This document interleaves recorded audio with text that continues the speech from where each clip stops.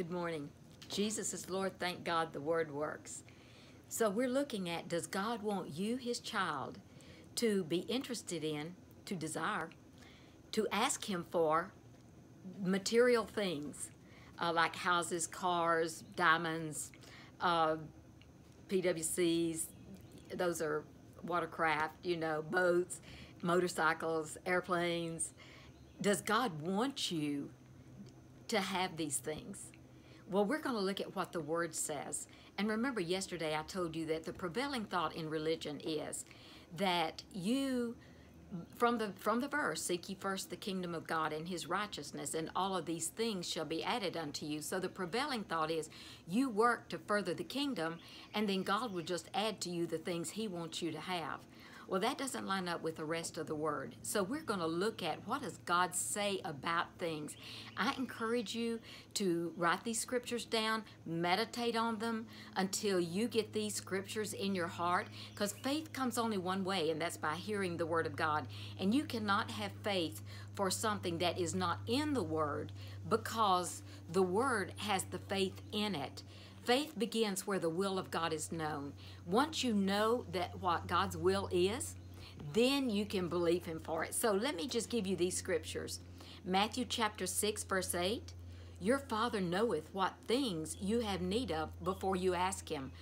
But, yes, He does, but notice you still have to ask Him for the things that you desire. See, that's how God is no respecter of persons. Okay, Matthew 6:32, for after all these things do the Gentiles seek, but your heavenly Father knoweth that you have need of all these things. But seek ye first the kingdom of God and His righteousness, and all these things shall be added unto you. And I have to pick up on this. I left off yesterday that He's not talking about furthering the kingdom. He's talking about, it would be like if you as an employee went to your employer and said, I need say I need a new, I need some more paper, or I need some more pencils. And he says, well, it's in the storehouse, it's in the supply house, just go get it. That's what God's saying.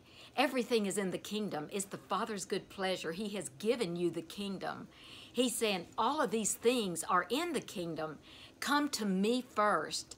Come to my kingdom first, and I will supply you with all of these things. That's what He's saying. So He's not talking about furthering the kingdom. He's talking about you receiving out of the kingdom for yourself. Say, myself. Okay. Then Matthew 7:7, ask, and it shall be given unto you.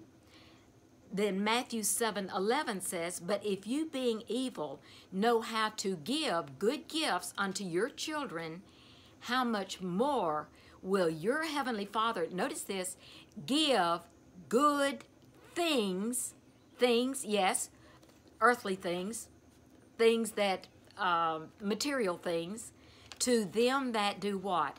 Ask Him. So yes, He knows what you have need of.